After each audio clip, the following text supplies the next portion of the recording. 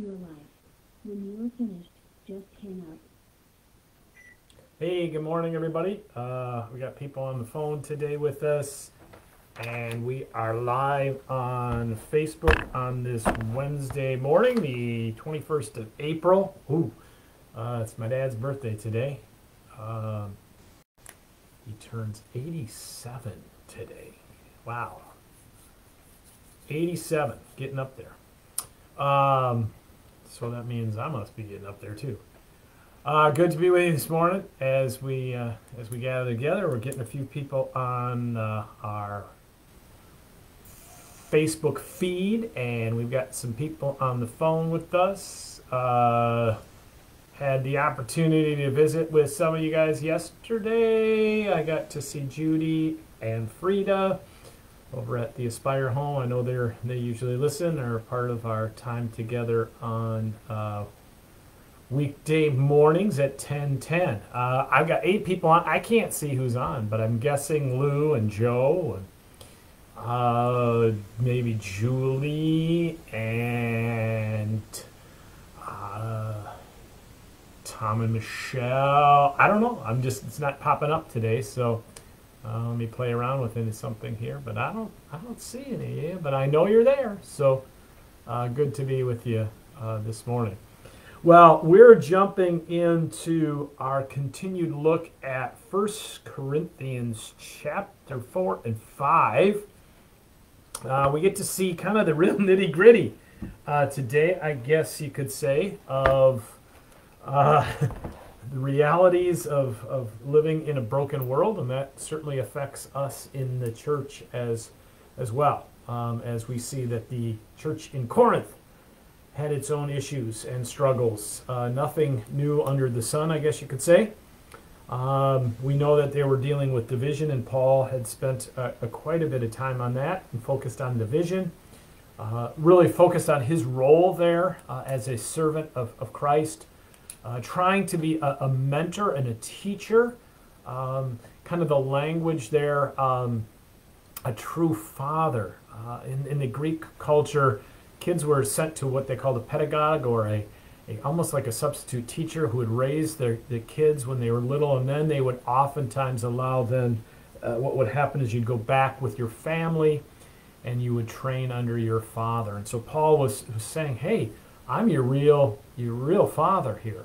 You got to listen to what I have to say. So he continues with that in a church issue, an issue in the church that they're dealing with today as we turn to 1 Corinthians 5.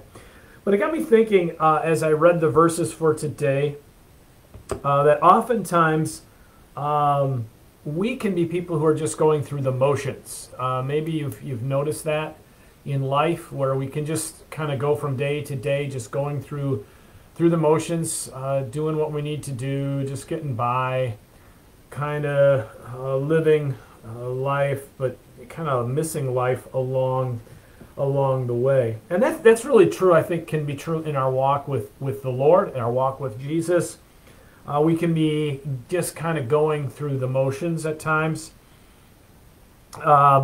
And we can not miss out on what God wants for us. We can miss out on the empowered life that God wants for us. And we've talked about that, how God seeks to move us from that place when we call what we call our invitation and challenge matrix.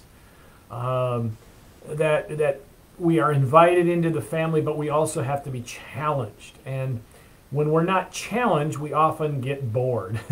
If there's too much challenge, we get stressed out. And so there's this calibration of finding both invitation and challenge that leads us through to what we would call the empowered life, the life that God really wants for us, a fruitful life, the abundant life, as Jesus talks about. But anytime you're going to move from either kind of going through the motions kind of life to the real life, the empowered life, you have to go through some stress. You can't just jump from one place to the other. You have to go through stress. And we see that the Lord talks about that today, this idea of challenge. so that we can actually live the life God wants for us. Because it's easy for us to get arrogant, and I think we're going to hear that in our reading for today. We go through the motions, and as a result of that, we can become arrogant in our walk, as we see of ourselves as puffed up, see ourselves in not necessarily the true light, and point fingers at everyone else. But so in order to keep us from being puffed up, becoming arrogant, God allows adversity to come, a challenge, if you will, to draw us closer to Him so that we can experience the empowered life. You see, we're called as followers of Jesus to be different than the world in which we live. We're called to be different. Is that easy? No. And so the Lord is going to allow things to happen in our lives in order that we can live this empowered life that God wants for us, that we can be different from the world in which we live. And when we're not different, then we need to be called out. And that's what Paul is doing in 1 Corinthians chapter 5 today. So let me read our verses today, kind of tie this together. From Isaiah 48:10, it says, "See, I have tested you in the furnace of adversity." You see, God will allow adversity to come into our life. He'll allow challenge to come into our lives so that we don't grow arrogant and puffed up in ourselves, but He'll allow that to happen so that we draw closer to Him and experience the empowered, the breakthrough kind of life that God wants for us, His people. You see, that's what God wants. That's what Jesus wants, is this abundant life. The kind of life that He's come to give. But we can just find ourselves going through the motions. We can become arrogant and we can miss out. But God allows adversity to come. It's going to come. But God wants to use it for good. And then from Luke chapter 6, verse 22 and 23, this is Jesus speaking. It's part of His Sermon on the Mount from Luke's Gospel. And He talks about how we're blessed. We're blessed when we go through adversity because we are drawn closer to the Lord. We begin to experience the life that God wants for us, and we show ourselves different from the world in which we live. We represent Jesus. Blessed are you. This is what Jesus says. When people hate you, and when they exclude you, revile you, and defame you on account of the Son of Man. Rejoice in that day and leap for joy, for surely your reward is great in heaven. Blessed are you when people hate you, when they exclude you, revile you, and defame you on account of the Son of Man. Rejoice in that day and leap for joy, for surely your reward is great in heaven. Adversity is going to come. Following in the way of Jesus is not always going to be easy, but we are called to be different because when we're living this way, we're living like Christ lived. We are people who are willing to forgive. Forgiveness seems impossible. To love those who seem unlovable. To live in a different kind of way, in a true kind of love, as we have been talking about, that is not, that is patient and is not envious, and as we'll talk about this Sunday, is not arrogant. And Jesus was not arrogant in His love, but He willingly invited and challenged people into this new way of life. And Paul is doing that today as well. So let us turn to 1 Corinthians chapter 4. We're going to start at verse 16 and go through chapter 5, verse 8. 1 Corinthians 4, 16 through 5, 8. So the church in Corinth had become arrogant. We know there is an issue of division, and Paul is speaking to that. And really, Paul begins to challenge or call out the members of the church there. He says, we have come to lead you. We are willing to disciple you, but you need to be open to that. And you've got some issues in your church. Your church is not any different than the world around you. And so it starts with us. It starts with us. We need to deal with our own issues before we start dealing with the issues of those around us. And Paul calls them out on a sexual issue. So it's not any different than the world in which we live in. But it's happening in the midst of the church. And Paul will go into greater detail about the sexual mystery that we are, that God has created us to be, as we go deeper into chapter 5. But here he's talking about, okay, it's time to deal with your own issues.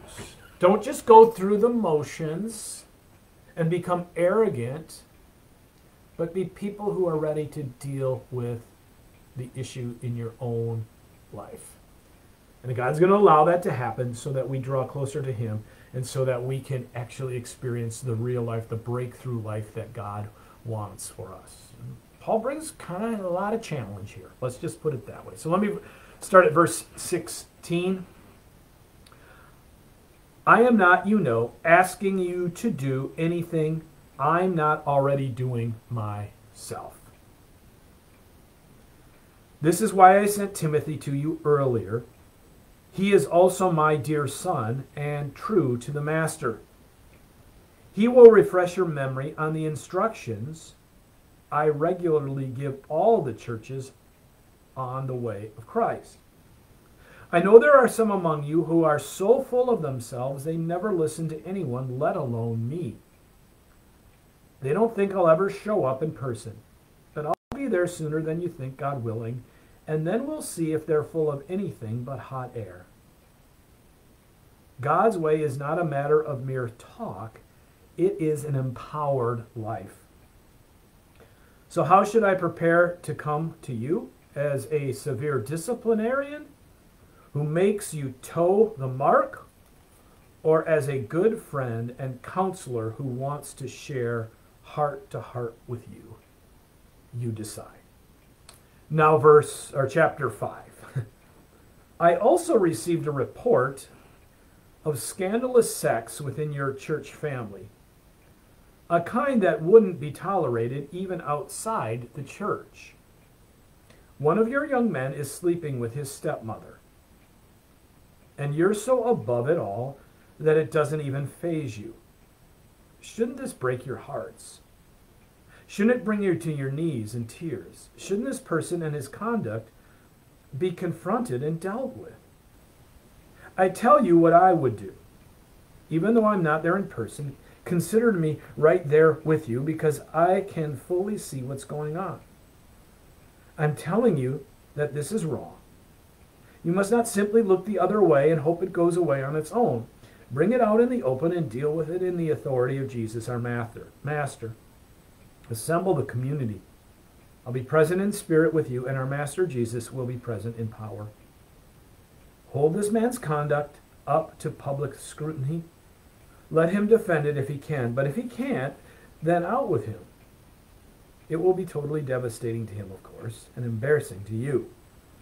But better devastation and embarrassment than damnation.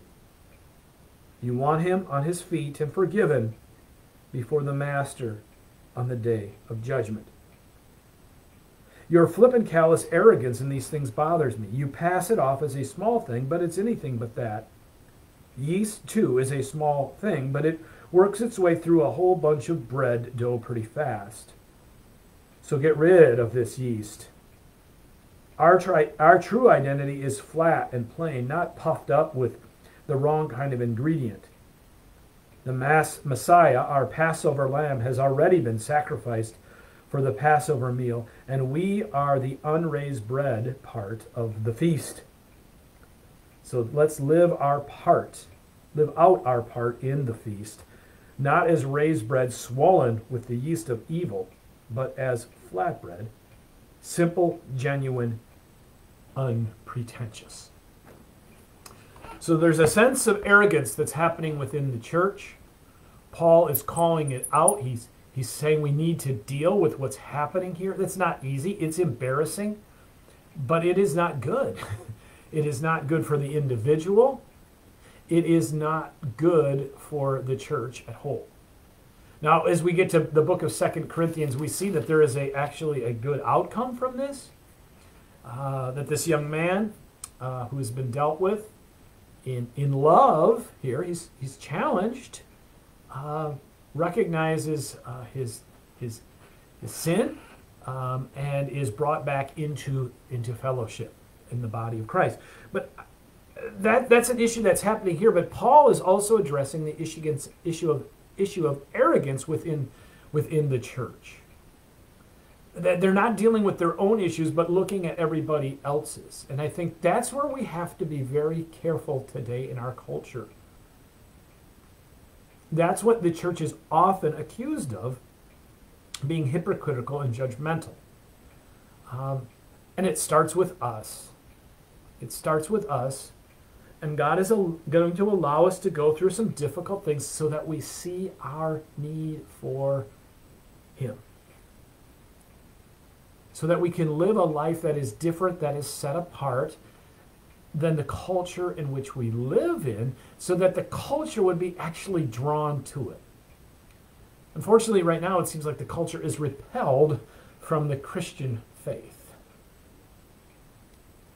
We want to be a place where people are drawn to a new and a different kind of life that mimics and represents the life of Christ. Now, that doesn't come easy. We heard that.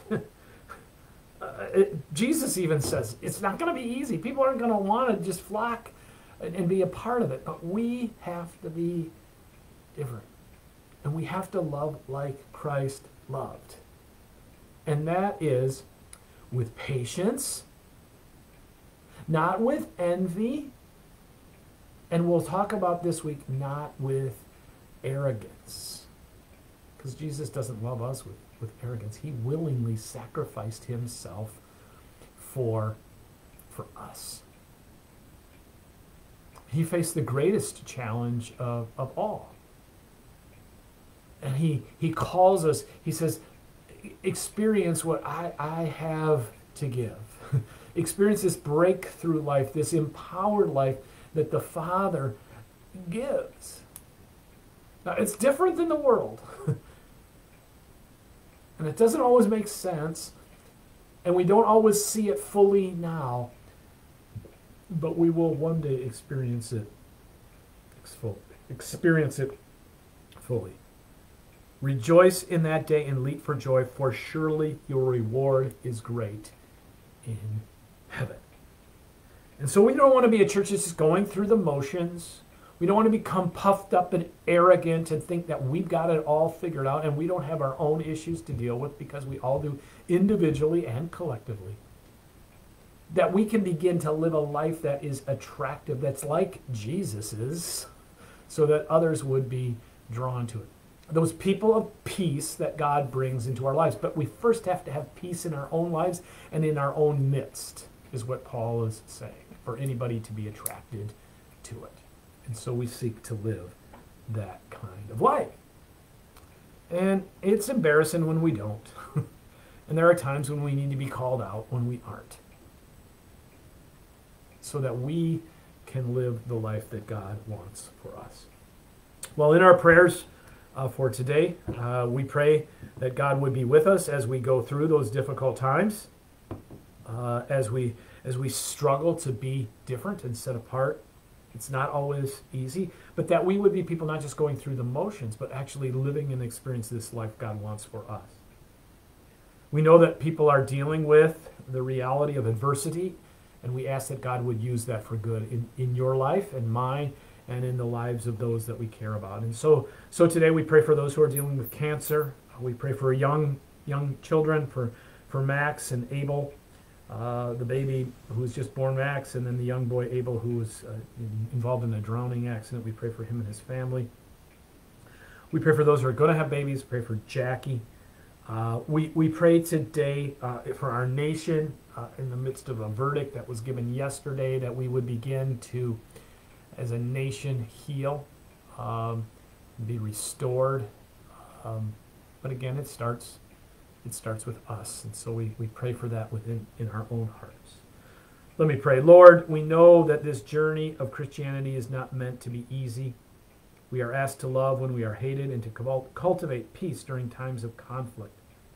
Help us to lean on your guidance today. And so we do, Lord. We lean on your guidance and direction. We seek to be people who are not just going through the motions of our walk with you, but desire to be more and more like you every day. Lord, make that happen in our lives and in our community here in this church.